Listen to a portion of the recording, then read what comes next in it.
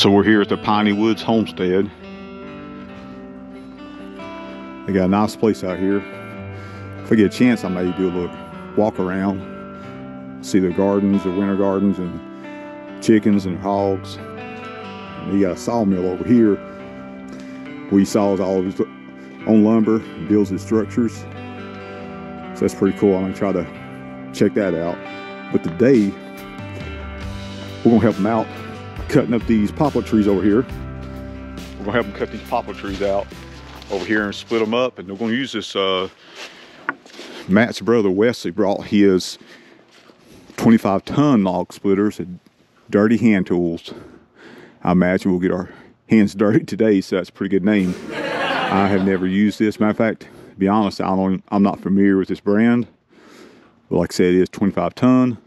It looks pretty rugged. I think it'll do us a good job. So I'll tell you what I think about this dirty hand tool 25 ton when I get done with it.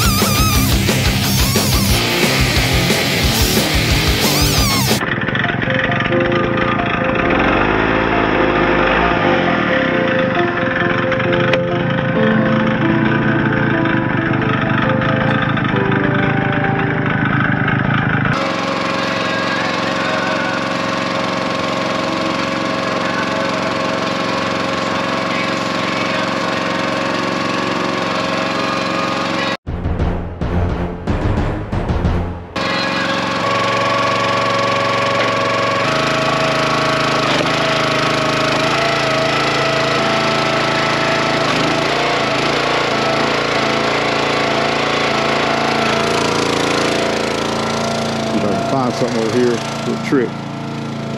Look at these sawbucks.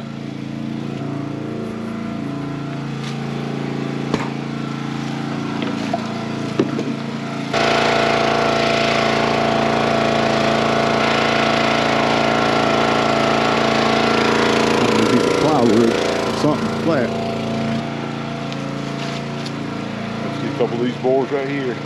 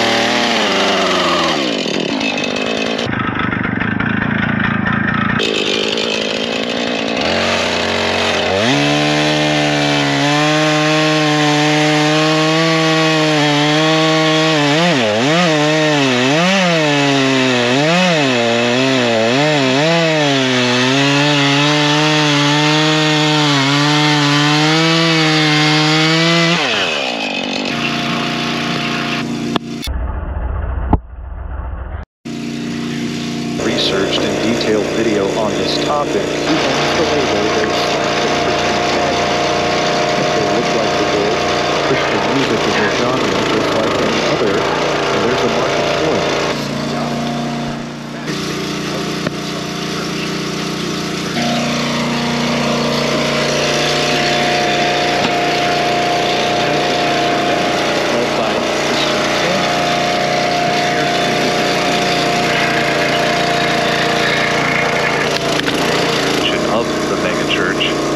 Is a hub and refuge for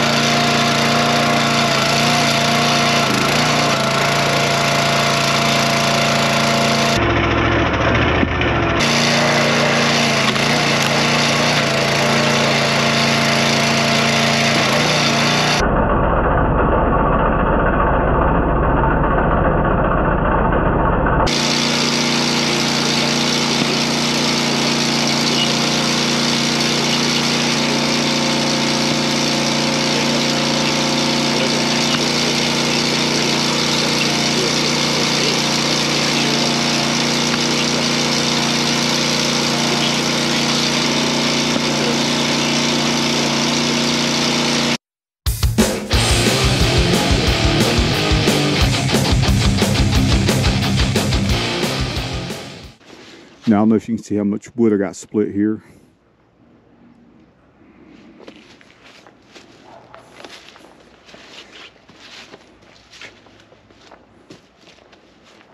Turn my phone flashlight on. It's just dark out here.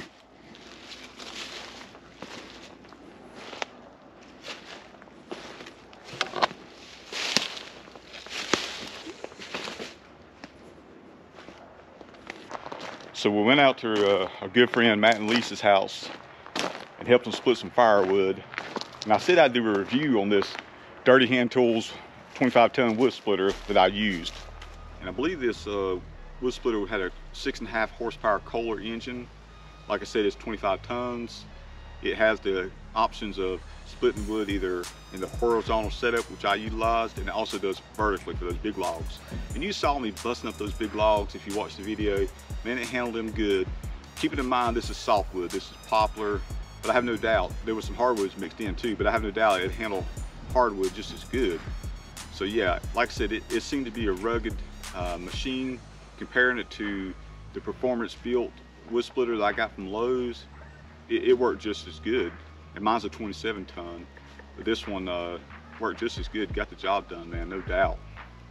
Now I'm not sure exactly where Wesley got his wood splitter from, this Dirty Hand Tools, because like I said, it's not a brand I'm familiar with. But I did do a little bit of research. I know it's a company based out of Colorado, so it may be in those big box stores throughout the nation. Certainly you can purchase it online. I don't know what the cost is. Anytime you try to buy something like that, it's a good idea to try to get something on sale. And of course, you buy something used, you don't know what you're buying, but there are times you get a really good deal on a quality piece of equipment that's been well kept if you try to get it used. So those are always options.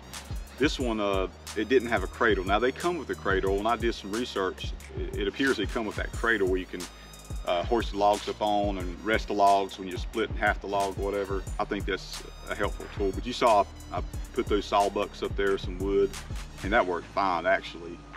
But I also want to give a shout out to Matt and Lisa down at Piney Woods. You know, they blessed me with a good lunch with their family. They invited me into their house. Had a great meal, home-cooked meal.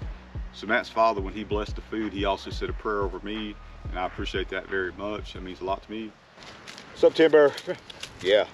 Hey, I also wanted to give a shout out to Mike and Terry over at MT Homestead. They sent me this shirt. It's a great shirt, very comfortable, and they got a great channel too, man. They're really kind people. They helped me along a little bit, being new to YouTube as well. So if you had time, go check out Mike and Terry at MT Homestead. And of course, I want you to check out my boy Matt over at Piney Woods Homestead. Like I said, he's been a little under the weather, but we're praying for him in the name of Jesus for healing, and all those out there who are sick right now, man. We got so many people who are under the weather.